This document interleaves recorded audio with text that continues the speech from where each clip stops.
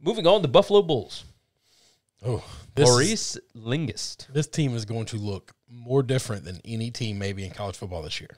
Very much so. Returning production, they are number 54. Even with all the guys that they have lost to transfer and everything else, the issue is they lost a bunch of their studs. Yeah, let's say. Lance Leipold, of course, took the Kansas job back, the end of April, beginning of May, somewhere around there, and then took a bunch of transfers with him, like a bunch of offensive linemen and just stud dudes that would make Buffalo the favorite to win the division again. Probably. However, that ain't happening. It's pretty nuts. There was not a single coach that was retained by the new guys. So they have not even had a spring practice. This is going to be really weird. They had 10 guys hit the portal once Leipold left. The offense still has quarterback Kyle Van Treese and running back Kevin Marks, both of which studs. We don't know who's going to be blocking for them, but, the defense has talent, but they're going to go through a scheme change. I mean, this is a big scheme change. Everything's going to change. Everything is going to change, and they didn't even have a spring to do it. So this is going to be kind of rough. The win total is 8.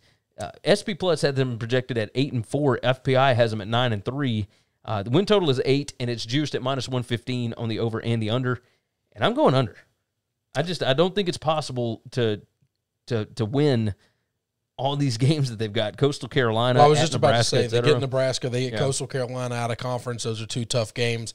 And then you've got the in-conference that I think we're going to get to. All of these teams are going to cannibalize one another. Yeah, I mean, they've got Ohio and Western Michigan. I don't see a team coming out of this conference or division being undefeated or only with 1 loss. I just think they're going to cannibalize one another in conference. I just think everybody – there's no elite horse here. No.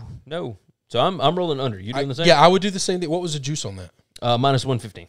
Yeah, I'm okay with that. Yeah, same here. It's same juice over either way. Yeah.